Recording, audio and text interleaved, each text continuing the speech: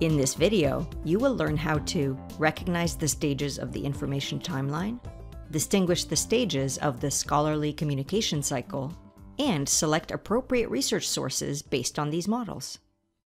When thinking about sources for your academic projects, it's important to consider A, the information timeline, that is when and how information becomes available, and B, how this information is used in the scholarly communication cycle, that is when and how academics share their research. Different kinds of information become available at different times in the information timeline. When and how information is published is important because it determines what resources are appropriate and accessible for your research. Let's examine the stages of the information timeline. Social media, television, and radio can present information on topics or events instantaneously, but are limited to presenting immediate and brief details about who, when, where, and what. These communication systems keep us informed in real time about the most current topics and events. However, the details about why and how, placing topics and events in larger contexts, require more time for evaluation. Newspapers and other news sources can present information within days of a new topic appearing or an event taking place. These sources respond to events after the fact and invest the time to collect additional details, including statistics and quotes. Newspapers present more in-depth information and context in comparison to social media.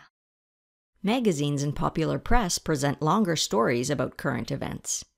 At this stage of the information timeline, publications include additional perspectives and deeper analysis. Academic peer-reviewed journals present information months after a topic has appeared or an event has taken place. The research and peer review processes take months, and therefore you will not find academic journal articles on a topic or event that happened yesterday. Unlike other publication types, articles from academic journals include references and bibliographies that point readers to the research sources. Books, including reference works, present in-depth coverage of a topic but take years to publish.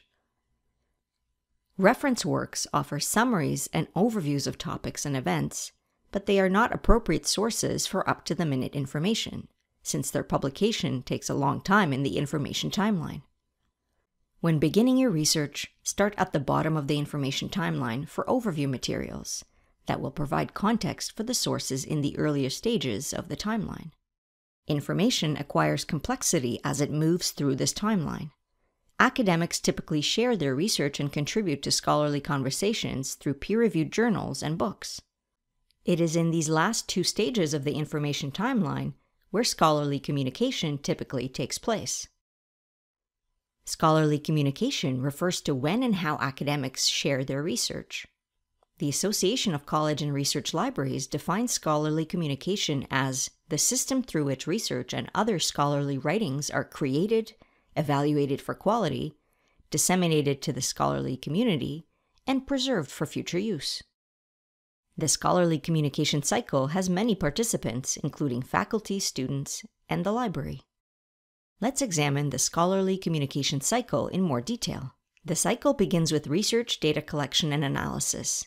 This is where researchers collect data, look at other scholarly publications, and analyze the information. Next is the authoring step, where researchers turn their research into findings, usually presented in the form of an article, a conference presentation, or a book. Authoring can take some time, often months or years, and it requires input from other researchers and academics, who give their feedback through the peer review process.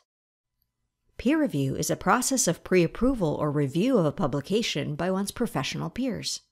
These are existing experts in a given field who evaluate potential publications and assess the quality of the writing and research, and may suggest changes to the original work before it is deemed fit for publication or presentation. After researching, authoring, and peer review comes the publication phase. Most academics publish peer-reviewed journal articles, books, and book chapters. These may be in print or electronic formats. The discovery and dissemination phase of the scholarly communication cycle is where the information is accessed by you and other scholars. Scholarly journals and articles are often not accessible via search tools such as Google, since they are subscription-based. Many academic publications are part of the deep web, which means they are unavailable using search engines like Google, but are available via UNB libraries. In this video, you have learned how to recognize the stages of the information timeline, distinguish the stages of the scholarly communication cycle, and select appropriate research sources based on these models.